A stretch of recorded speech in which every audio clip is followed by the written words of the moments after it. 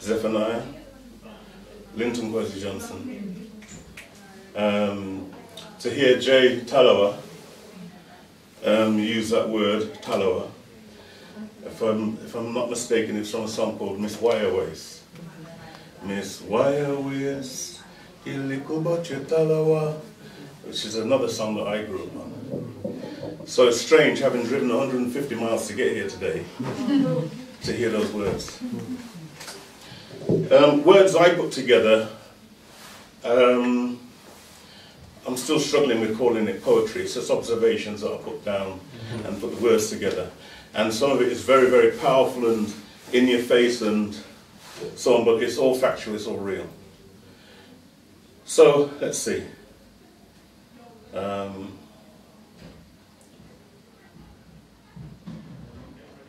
just scrolling on here. Okay.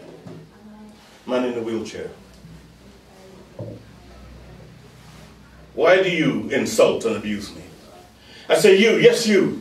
Why do you insult and abuse me? Is it because I use wheels instead of legs?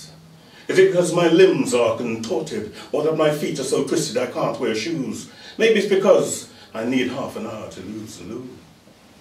Is it because my knees are near my chin? Or is it because you get off on laughing, making ah noises, pretending you care? You see me coming through, but you still won't make way. Is it because I need a crane to have a bath? Is it because I look bizarre? By the way, don't you feel no shame or disgrace using a disabled person's parking space? Why do you insult me? Is it because you were not taught that we are human too? We bleed, we cry, we fart, we lie. We also get the blues. Is it none of the above? It can't just be me because you don't know me. You've never said hello or tried to get to know me. You always force me to say, excuse me.